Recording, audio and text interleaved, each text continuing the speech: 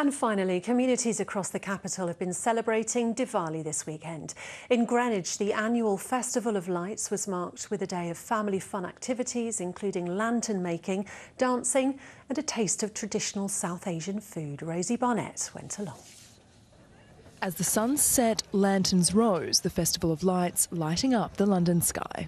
It's about light winning over darkness and good over evil.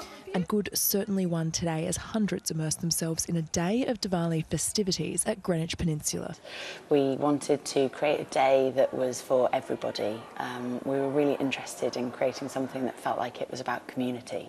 A celebration of South Asian traditions, from henna tattoos to ceremonial dance, local delicacies and, of course, the making of the all-important lanterns. We're making it for God to see the way. Bringing new beginnings into yourself, spreading the positivity, being resilient and finding a bit of joy and happiness. And I think that's what I see in the participants as well, because all the colours that we use and the light inside it just really makes them excited and happy. So it kind of is what Diwali is about as well. So it's really lovely.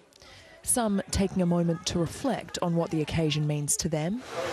Diwali is like a fun celebration with loads of lights and everything, like sweets. Others coming to immerse themselves in something completely new. Poetry and learning about cultures. All leaving with one message. Love is winning over evil all the time. Rosie Barnett, ITV News.